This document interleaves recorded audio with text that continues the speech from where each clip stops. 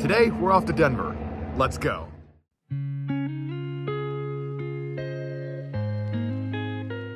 Alright, here's the plan. We'll depart Prescott and fly to Denver, where we'll spend some time at the United Lounge before departing for London, arriving around 9:40 the next morning.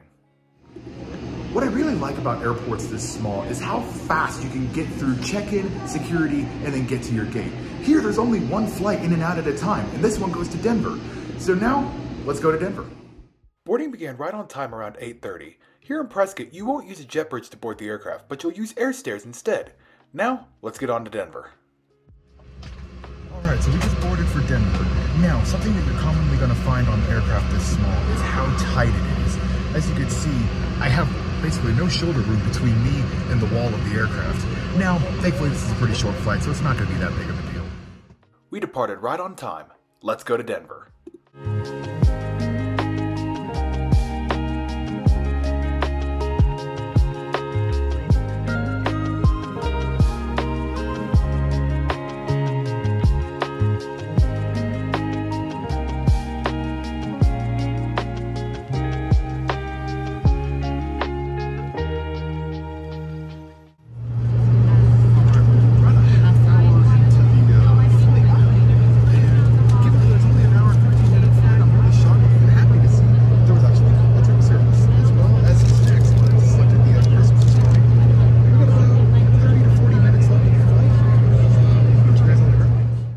After a fairly smooth flight on an aircraft I don't particularly enjoy flying on, we touched down in Denver, right on time. However, our gate was unfortunately full, so we did have to wait a few minutes for it to open up, but that was just fine, because our connection time was nearly 6 hours. Alright, first flight complete. Welcome to Denver. I actually really like this airport because it's incredibly easy to navigate, especially for connections. However, if this is your starting destination, TSA can tend to be a little tricky, but if you have TSA pre-check, it's usually not that bad. Unfortunately, I don't have pre-check, but this is usually never my starting destination. Now, time to find our next gate. After meandering around the airport a bit, it was time to head up to the United Club to kill some time before we departed for London. We chose the one in Terminal A since it was quieter and closer to our departure gate, and I'm glad we did because it was very quiet, almost empty. The food was amazing and offered a wide variety of choices. I chose some pasta and chicken, and it was very filling. I even went back for multiple servings. After spending a few hours there, it was time to head to London. Alright, flight to Denver, check. Lounge visit, check. Let's go to London. And there it was, the nearly 10-year-old 787-9 that would be taking us to London.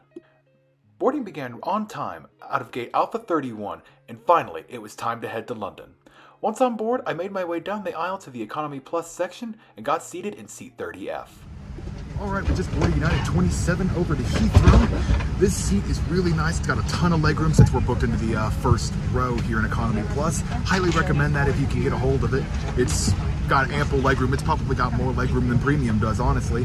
Got a nice overwing view here. Just went and talked to the flight crew. Super nice crew here. It's gonna be a good flight out to Heathrow. We should be pushing back here in about 20 or so minutes, and then after that it'll be about 9 to 9.5 hours over to Heathrow. I'll see you in the air.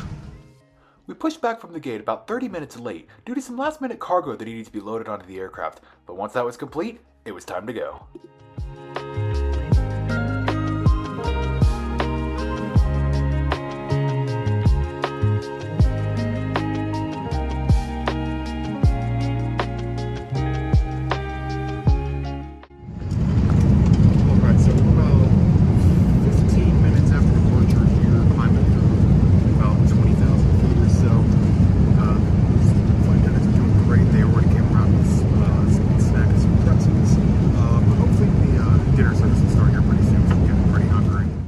About 45 minutes into the flight, and dinner was finally served.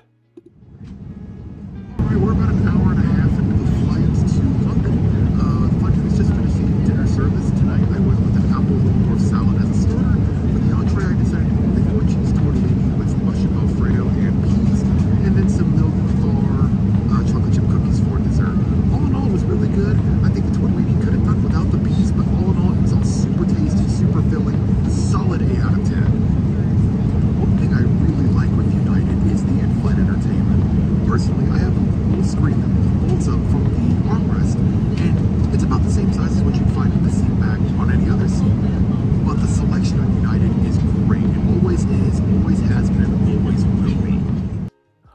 flight, I mainly used the in-flight map and the large selection of movies.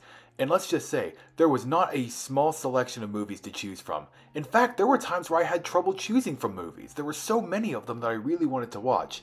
I finally settled on a few of them, which did get me through the flight, but there were so many more of them that I wanted to watch but didn't have time.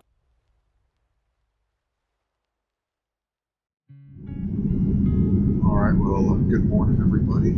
Still got about an hour and a half left of the flight, but I was actually able to get some sleep for once, which never happens on airplanes for me. But I'll take every bit of sleep I can get. Like I said, we've still got about an hour and a half left of the flight. It's been incredibly smooth so far, and I've had absolutely zero complaints. But yeah, I'll update you guys when breakfast comes around. About an hour and a half prior to landing, the cabin lights were brightened and breakfast was served. And before we knew it, breakfast was done and we started our initial descent into a pretty rainy London Heathrow. And finally, after nearly 9 hours of flight time, we touched down in London, around 20 minutes early in fact. We had a pretty quick taxi to the gate, and apologies for this next camera angle here, had some technical difficulties when recording. Alright, a little over 9 hours later, welcome to London Heathrow. I was looking on the United app before we landed, and it looks like we've got a pretty long walk to get to the customs area, so I'm going to time it, see how long it really is. Alright, in total that was about maybe 10 or 15 minutes or so to get to the customs area. All in all, the trip went really well. Super smooth flight crossing over the Atlantic. Service was great, in-flight entertainment was great. All in all, I'd rate this entire trip 9 out of 10. The only thing they could have done better, I think, was the breakfast before we landed in Heathrow. But honestly, you get what you pay for. But it was a great flight. Both flights were great. Everything today was great. But until the next time, stay tuned for the next video. Don't know when that's going to be. But until the next time, keep looking sky high.